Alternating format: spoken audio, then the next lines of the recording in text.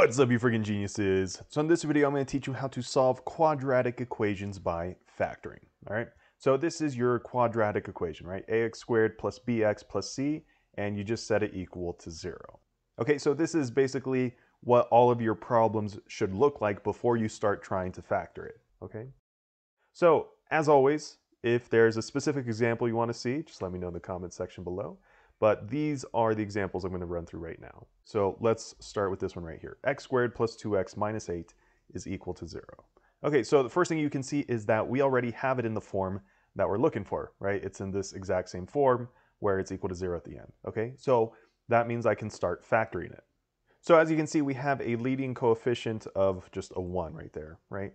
So here I can write my parentheses, and so here we're just going to have an x squared, so I know I have an x here and an x here, okay? And then to figure out these numbers right here, I need to look at my last number right here, right? My c. So what two numbers multiply, we'll write it right here, what two numbers multiply to give you -8, but also add up to +2, right? Because this middle number tells you what the difference has to be between those two numbers, right? So in this case, the two numbers would be a -2 and a +4, right? Because -2 times 4, that's equal to -8, but -2 plus 4 is equal to +2, right? Which is what we're looking for right here, +2, okay? So then these two numbers that we found right here, -2 and +4, those are what go here, -2, +4, okay? And don't forget, this is all equal to 0, all right? So how do you solve for your x's right here? Well, all you have to do is take each of your parentheses and set them equal to 0. Okay, so you're going to have x minus 2 is equal to 0, and you're going to have x plus 4 is equal to 0. Okay, now these are pretty easy to solve, right, for x. So here x would be equal to 2, and here x would be equal to -4, right?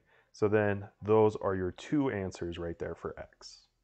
Okay, and if you want to check each of your answers, you can do that. Okay, so let's check x is equal to 2 first. So we're going to plug it into this equation right here. Okay, so if we plug in a 2 for x right here, here we're going to have 2 minus 2, and 2 minus 2, that's equal to 0, right? So here we're going to have 0 times, and then if we have a 2 here, we're going to have 2 plus 4, which is equal to 6, right?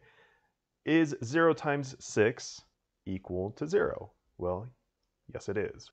Okay, and now we can check our other x. So now let's check the -4. So we're going to plug in -4 for x right here and -4 for x right here, right?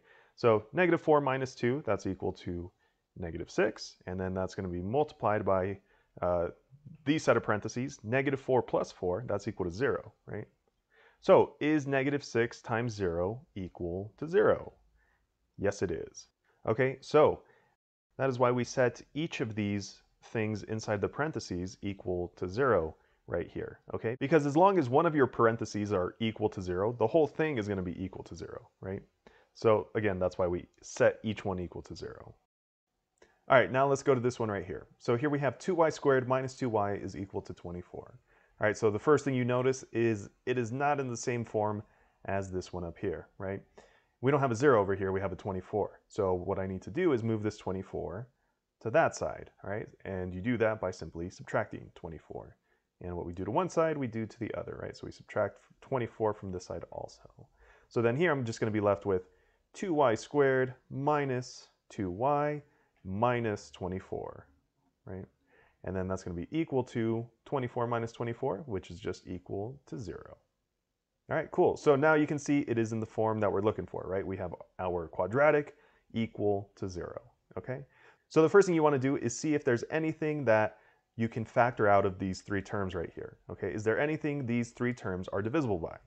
Well, yes, there is, right? These are all divisible by 2. So that means I can pull a 2 out, all right? So then what are we going to have left in our parentheses right here? Well, here, 2y squared divided by 2, that's just equal to y squared. Here, -2y divided by 2, that's equal to -y. And then -24 divided by 2, that's equal to -12. All right? And then don't forget, this is still equal to 0. Okay, so now we just have to factor what's right here in the middle. Okay, and as you can see, it has a leading coefficient of 1 right here, right? 1y squared. So if we factor this, y squared, that means I'm going to have a y here and a y here, right? And then again, to get the other two terms we're looking for here, we need to look at our last number right here, which is a negative 12, right?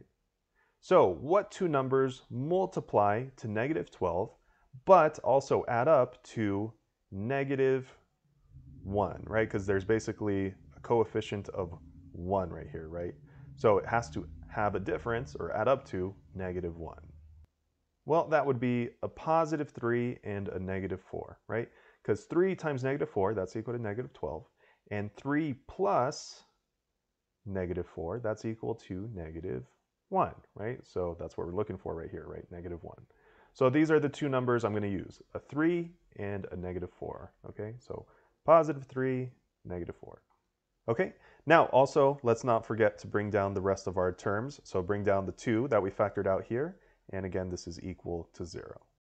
Okay, so now that this is completely factored, again the last thing you have to do is just take each of your parentheses right here and set them equal to 0. Okay, so here we're going to have y plus 3 is equal to 0, and here we're going to have y minus 4. Okay, y minus 4 is equal to 0, right? So then to solve for y right here, y would simply be equal to negative 3, and here y would be equal to positive 4. Okay, so then these y's right here, both of these would be your answers.